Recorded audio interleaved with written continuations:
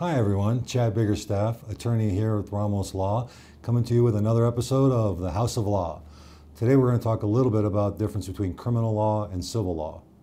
Stay tuned.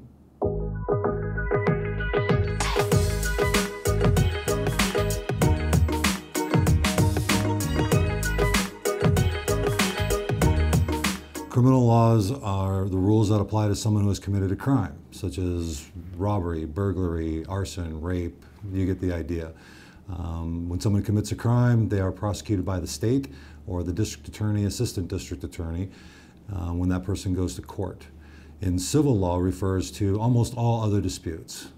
These are disputes like family law, could be divorce and custody, could be consumer law like bankruptcy or debt collection.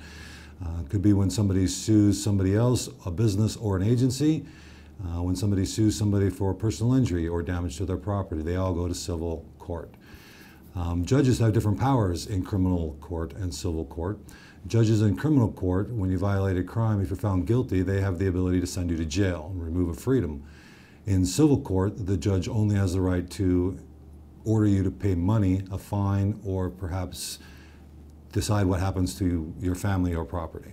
Which do you think has higher consequences? Criminal law, right? Because you can go to jail. As a result, the standard of proof in a criminal case is much higher than the standard of proof in a civil case. Standard of proof is just what's needed to prove your case. You probably know the standard of proof in a criminal case. It is beyond a reasonable doubt. In that situation, a juror or a person who's watching the hearing would have to determine beyond any reasonable doubt that that person is guilty. If they do have any reason to have any doubt of the guilt of the party, they must acquit that person or find them not guilty. In civil court, the punishments, again, are only money or fines, so the standard of proof is much less. Criminal law, the standard of proof is beyond a reasonable doubt. In civil law, the standard of proof is by a preponderance of the evidence, which basically just means more likely than not. Now, I think we all agree that the punishment for violating criminal law versus civil law is much higher, therefore the standard of proof is higher. This is also why somebody who's been charged with a crime and acquitted or found not guilty of that crime can still be found guilty of the civil suit or found at fault in a civil suit and end up having to pay somebody.